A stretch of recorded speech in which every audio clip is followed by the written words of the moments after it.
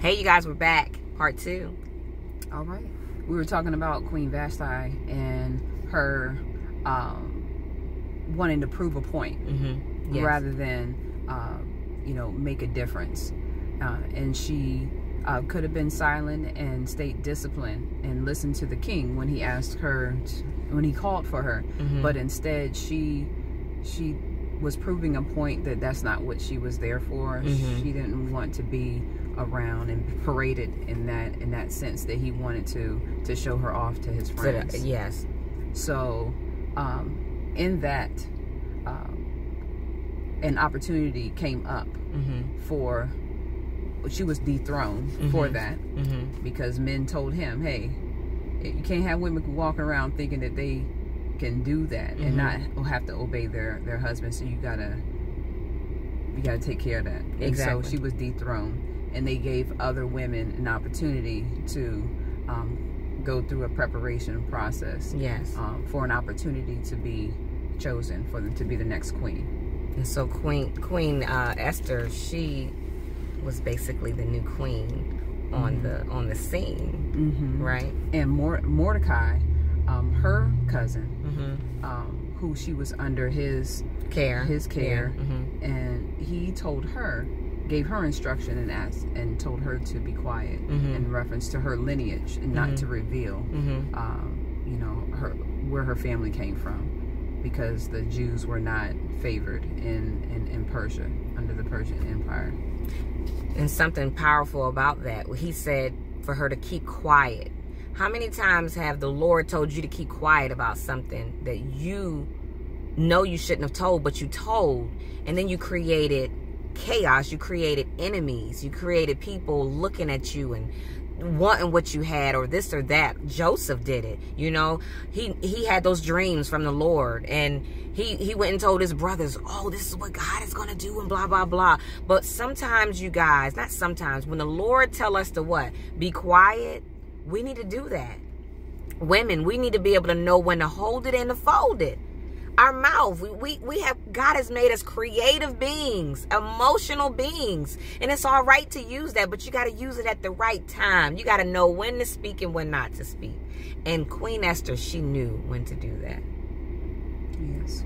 And so as a result of her being able to keep her mouth closed, she was able to carry out what it is that she was supposed to be doing. She had clarity, and from the clarity, she was able to receive direction on how to flow. The clarity of the fast. The clarity of the fast. And the fast came about because she was given a life-threatening request. Okay. Yes. Her uncle, once she was in position and she was favored by the king, she was chosen, and he crowned her as queen. There was a rule that the king had in place, that no one is to come to him, to his chambers, unless they were called. So you can't just go willy-nilly because you feel like, okay, this is who I am. But he had to call for you and hold up what they call a scepter that said, okay, you can enter. So her cousin, Mordecai, he got word that the Jews were going to, meet their demise. Yes. And all be slaughtered, be killed off. And he called for her. No, what was he doing at the gates? He was wearing, wearing the ashes.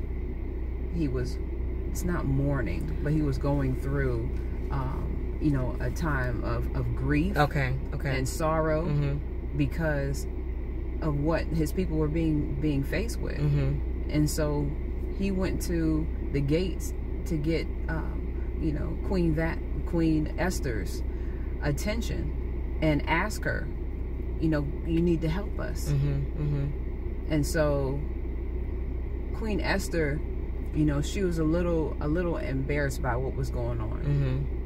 And she sent for him to, new clothes, because he had on sackcloth. Okay. That's what it was. And if you look up somebody wearing sackcloth, you know, just Google it. It looks a hot mess. Okay. But he was really grieving for his people. Okay. If somebody tell you they're going to kill you and all your people and family and kin too, then you might be going through a little something too. Yes. So, but Queen Esther, she didn't know about it. She didn't know about that, you know, a decree that was sent out for the Jews, all the Jews to be killed. So she sent for clothes for him to put on, so he can be more presentable.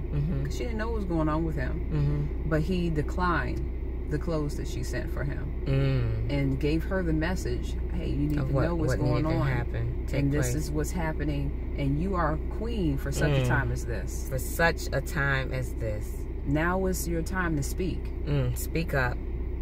But it wasn't her time before. It wasn't. It was at a designated time. A designated time. So the last P is purpose.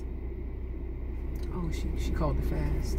Well, we already talked about the fast that they had went on the fast. I mean, the detailing about the fast was that they had to fast for 3 days and 3 nights, you know, and then she would plan to go before the king. Yeah, because she knew that she couldn't just do it any kind of way. Yeah, so she had to prepare herself and hear from the Lord. And she said, if I perish, I perish.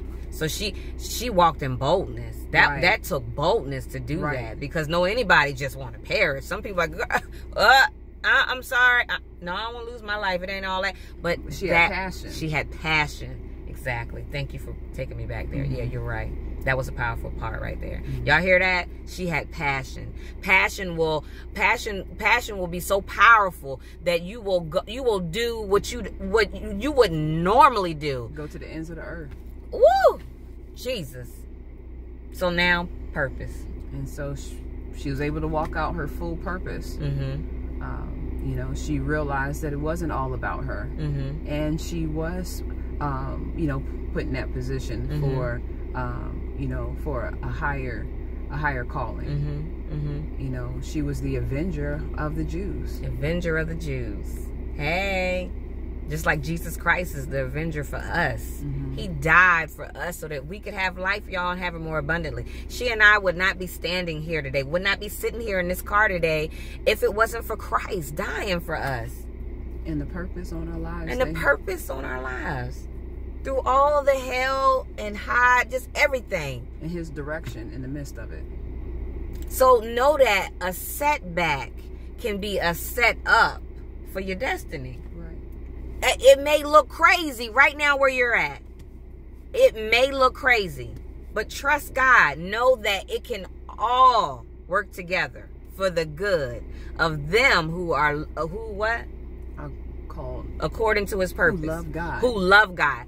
But you see, the key is you have to love God. You have to have a passion for God. You got to have that foundation with the Lord, y'all. People be quoting scriptures, but they're not lining up with the scriptures. Right. Right. Don't use God for what you want to use him for. He needs to be in your life every day, all day. Church is a supplement on Sunday and Wednesday. People go to Bible study. People go to church on Sunday. But what about your daily walk with God?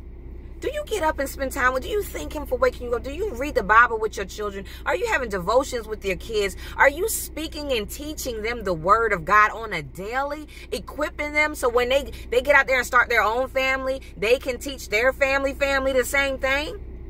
It's more than just going to the building, y'all. We are the building. And it's time for us as people of God to walk it out, because there is a world out here that need us. Girl. And all those desires that God has put in your heart, they will come. But then what's the prerequisite for your desires? God says if you delight yourself in him, then he will give you the desires of your heart. This was, hey, I hope that you all have been blessed by this message, because it has totally blessed us, just us doing it right here, right now, because this was not planned. This was an on-time moment. And so, subscribe to the channel, be blessed, and love you.